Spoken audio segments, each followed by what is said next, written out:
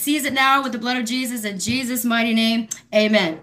All right, guys. So I wanted to update you. As you all see, it took me a little while before I made this post, even though I knew what was happening, and you guys could kind of sense something weird was happening.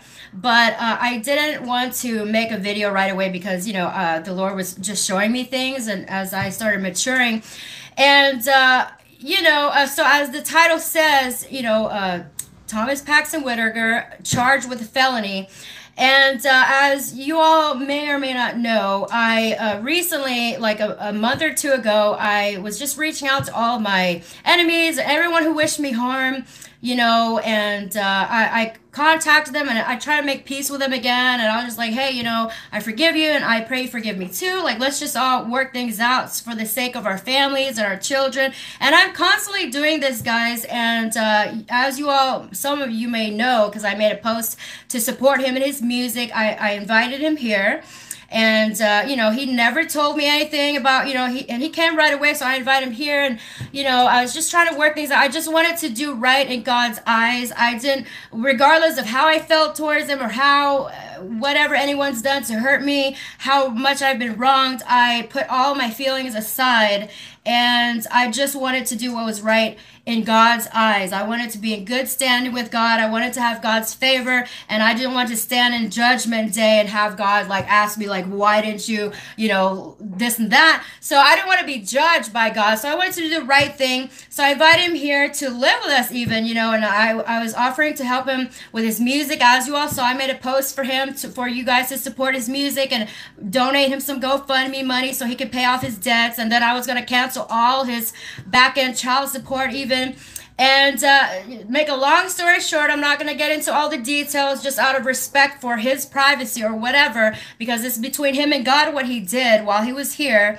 But I'm just going to give you the facts so that it could protect you, because he came here and refused to, failed to tell me that he had already been charged with a felony. I don't know if you guys remember this or not, but a couple months back, I was making prophetic videos. The Lord was telling me to warn these people that you're going to jail. I made many videos of me, remember I was dressing up as a police officer, which was strange because God provided me all those outfits, and all the police badges. And then I had all those videos when I was warning everybody, you're going to prison. And I had no idea this was happening with him. So at that time, he went to prison for theft.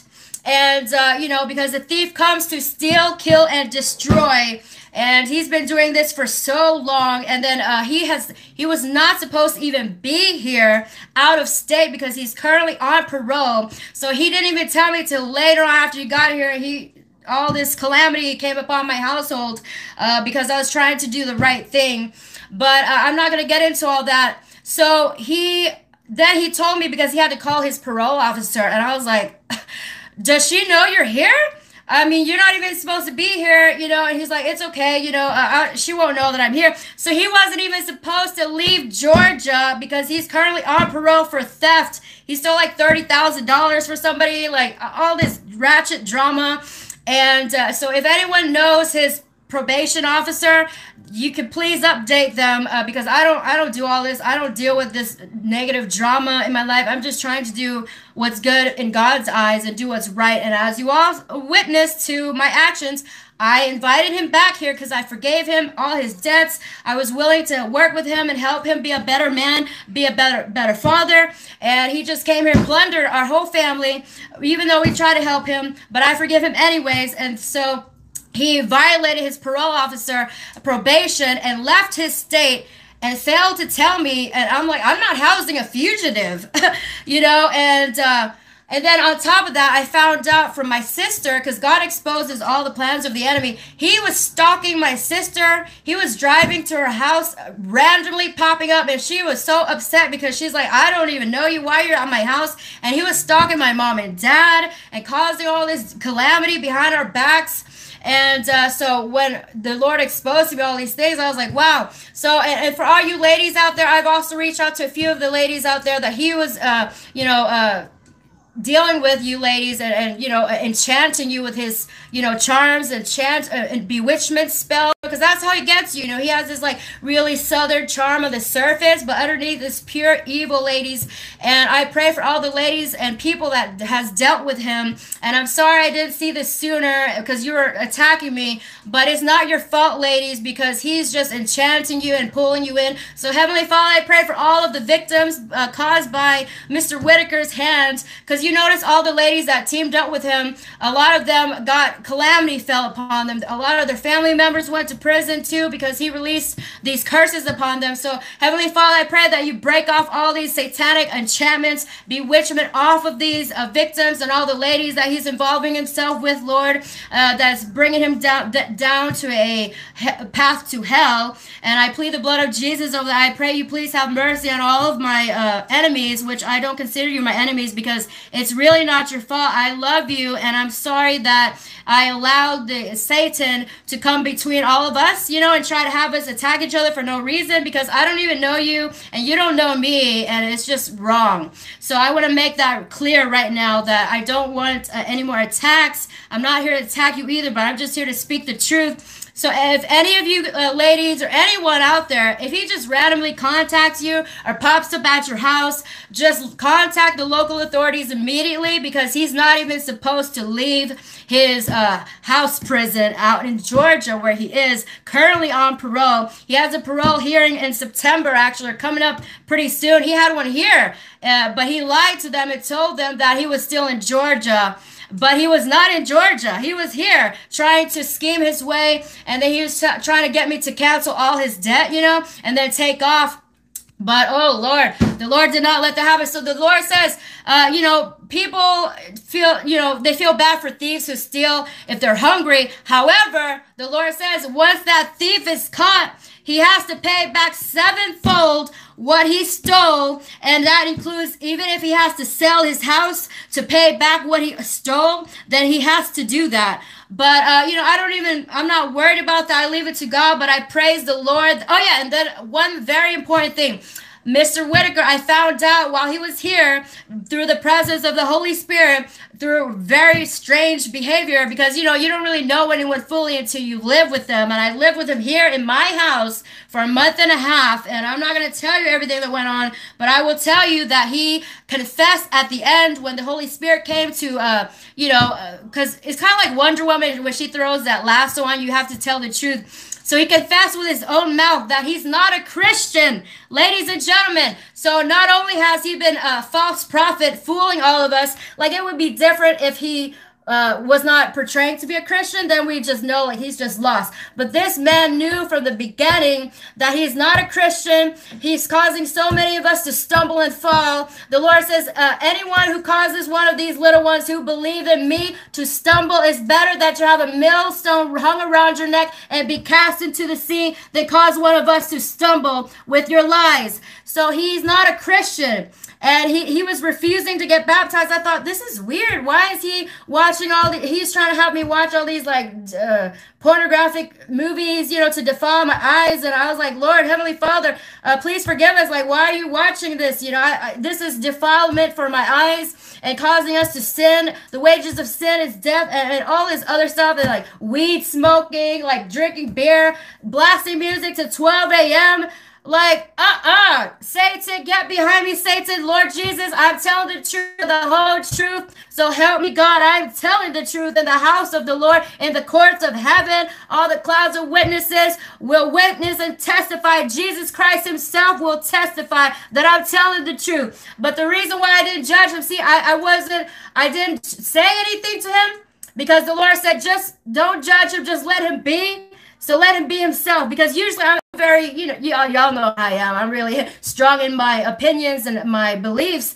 And if I see you're not doing right in my house, you know, or by your children, I'm going to say something. But this time I didn't say anything, because the Lord said, don't say anything to judge him. So let him just keep being who he really is. So I said, okay, because usually if you're like smoking weed, I'll slap it right out of your hands, right then and there, like slap that beer out of your hand. But this time I was not doing that. I let him just be his whole full self, and he was smoking weed all day, drinking beer all day, you know, just not doing anything.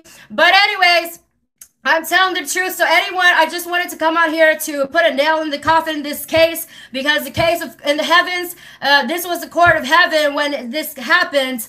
And the Lord was just finishing it off because he was giving him one more chance to repent in the sight of the Lord. And then while he was here, as you all know, his father, had died recently of cancer. And when he came here, he had cancer too. Actually, Mr. Whitaker had cancer, and I didn't even know about this, but I had pity on him. I prayed for him. I fasted for him, and he started getting healed, okay? And I thought, wow, this is amazing. Most people would be so joyful and thanking God, like, thank you, Lord, that you had mercy on me, restoring my family, giving me a chance to repent and be healed of my cancer so I don't die like my fathers before me, which, by the way, when he was here, his stepfather, like, just completely died while he was here, because the Lord does not take lightly people like that trying to, it's kind of like the Pharaohs trying to, keep the Israelites in slavery.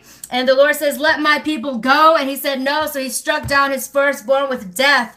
And so when Mr. Whitaker was here, his stepfather got struck with death, and he completely flopped over and died, just like his father died of cancer. And when he came here, he had cancer, but he started getting healed within like 1 week. He was getting healed right speedily. And one night I questioned him. I said, Mr. Whitaker, for the sake of our family, will you please go get baptized? Because can't you see that the Holy Spirit is very strong here? He healed you. He's having mercy on you. He's canceling all your back-end child support. You should show some love to the Lord your God, surely. He got so angry with me. He's like, I barely got healed. And I was like, wow. This is not from God. You will know a man by his fruits. So I thought, this is strange behavior for someone who claims to be a Christian. So this is where the truth started coming out. And then he started cursing me when I was praying. And he would run out of my house and stay outside all day because, the demons in him would not let him stay. When I was praying, the fire of God was too strong here. And then he's like, you and your witchcraft book. I'm like, witchcraft book?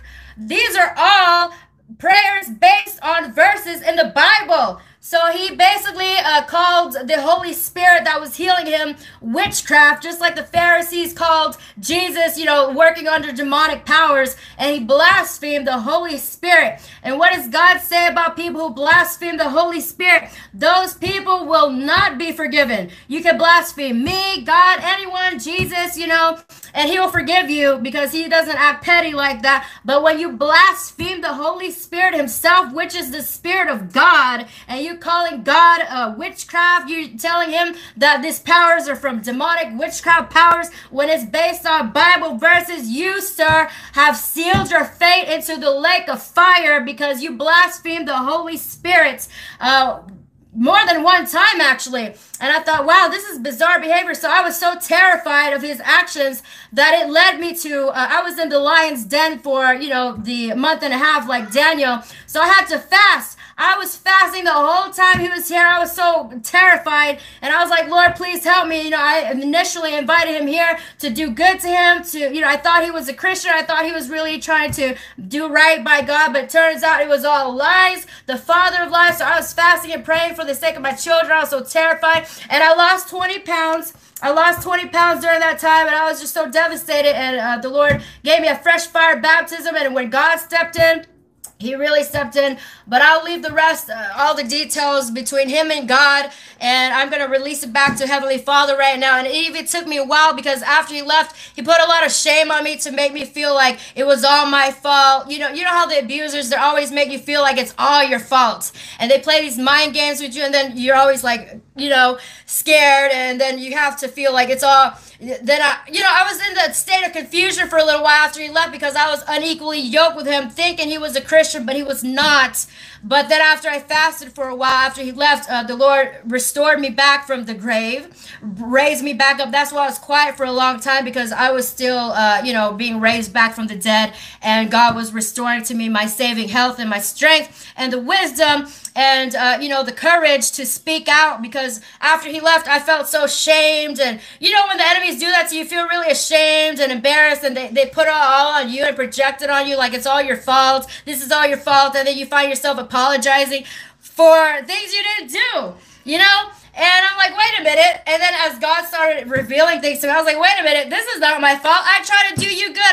I gave you money. I even gave him all kinds of money. And then, you know, he just took it as usual. And then he just came here to try to get his debts canceled and take off and just clear his debt. But God said, But anyways, I gotta go, guys. I just wanted to update you all on this. Thank you, Heavenly Father, for raining down your righteous judgments. Again, he's currently on parole. He got charged with a felony crime, and he's not allowed out here. He's not allowed to contact anyone. Don't show up at my family's house. Don't show up sleeping outside their house, manipulating all these ladies out here online. I pray for all you ladies. I love you with all my heart. I love all of you with all my heart, and I'm very sorry that I didn't see that before, and the devil caught me in his snare and made us all fight each other like we're enemies. Like, I'm not your enemy. I love you guys, you know, and we're under the trap of the devil. So Heavenly Father, I thank you for breaking off the spell right now. We shoot back everything the enemy sends our way. We return it back to the center, 1,000-fold strength in the mighty name of Jesus. Plunder all the wicked, Lord. Let them not go unpunished for their crimes. Let them reward them for everybody their deeds in Jesus' mighty name. Justice has been served in the house of God. Thank you, Jesus. Thank you, Jesus. He has compassion on single mothers, you know, women and children. God, our Father, is good. He has lots of love and compassion for us, ladies. So don't you worry, ladies. Anyone who's out there feeling alone, you've been in an abusive relationship too, where they manipulate you and, you know, make you feel like it's all your fault. It's not your fault. You're the mom. You work hard to take care of these kids. You ladies know it's not easy taking care of these kids and having these men try to attack you for it. The Lord will avenge, ladies. God bless you. I love you. Thank you, Jesus, for your righteous judgment. The truth has set me free, and I pray that it will set you free too. God bless you. I love you. Bye.